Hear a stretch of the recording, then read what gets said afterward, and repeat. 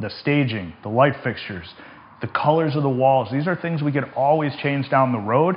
Is the raw space usable to you and your family and possibly to grow into? Hey, what's up everybody?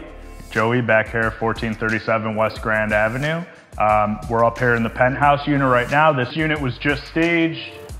I think they did a really awesome job of demonstrating just how much space this place has. All right, so we come to our second level here in the penthouse north, and right away, we have our master bedroom set in front.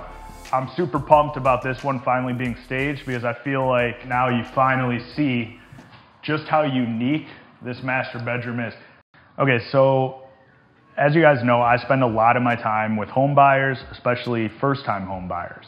And what I try to do is set the stage for them as we're on a house hunting tour for ways that I like to evaluate a property.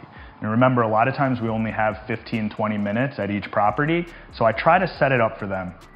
First of all, the obvious, right?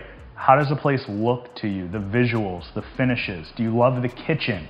Do you love the stain of the floors? Number two is the functionality of the property. The staging, the light fixtures, the colors of the walls. These are things we could always change down the road. Is the raw space usable to you and your family and possibly to grow into? Okay, so these are things that are way harder to change.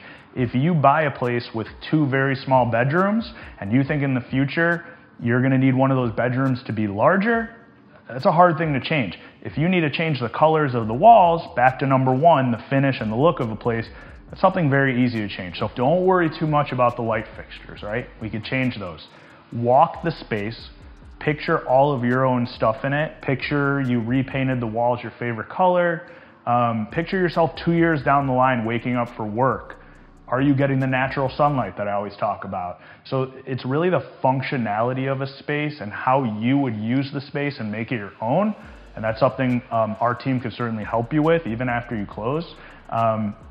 If you think you can make that space your own, try to wipe away all the colors and finishes that are popping out at you.